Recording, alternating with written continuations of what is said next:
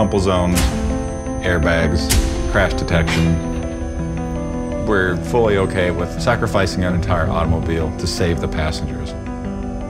If you compare the innovation in the automotive industry with innovation in football helmets, we're way behind. They're basically like cars from the 70s. A hard shell, padding on the inside. Good luck. Football and sports in general are really important to America and American society. I love football, man. I can't get enough of it. First memory of playing football was back in Pensacola, Florida, Salvation Army. The heat was unbearable. And I'm looking at this ball comes straight to me, and I take off like a little rabbit, man.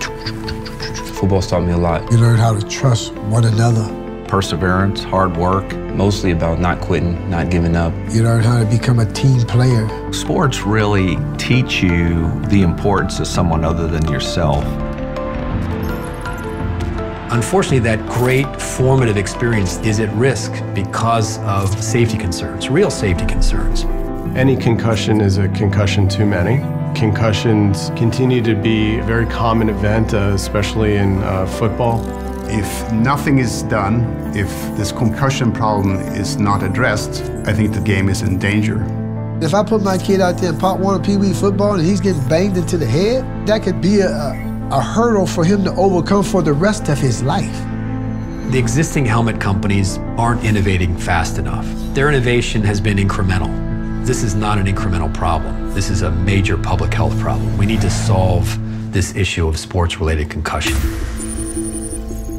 We're not attacking this like we're a sporting goods company. We're attacking this problem like we're a technology company, bringing in the latest thinking from engineering, medicine, and sport. Vicis is a perfect example of not accepting a problem. We take a step back and start with a clean sheet of paper. Build out the very best helmet using the best and latest technology that would be out there. It's going to take breakthrough thinking, an entirely reimagined helmet.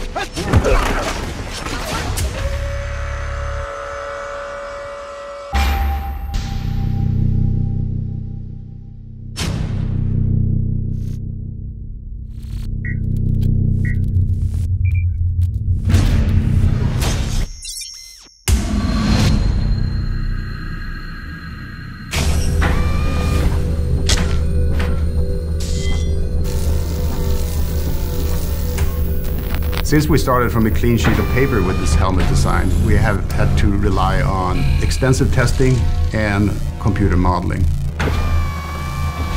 We have the impact absorbing layer, which consists of columns or filaments. During deformation, these rods deform and eventually buckle. They move omnidirectionally. They can respond to impacts from any angle and any location. We wanted a helmet that deformed locally at the impact location. The helmet fits extremely well. The pressure is uniform. It's going to result in more safety. This is a multi-layered, highly engineered solution, and it will make a difference.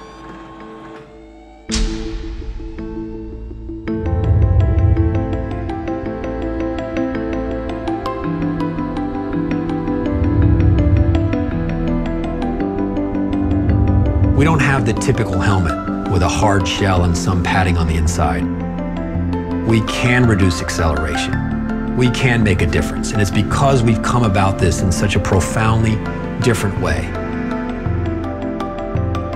Vicis.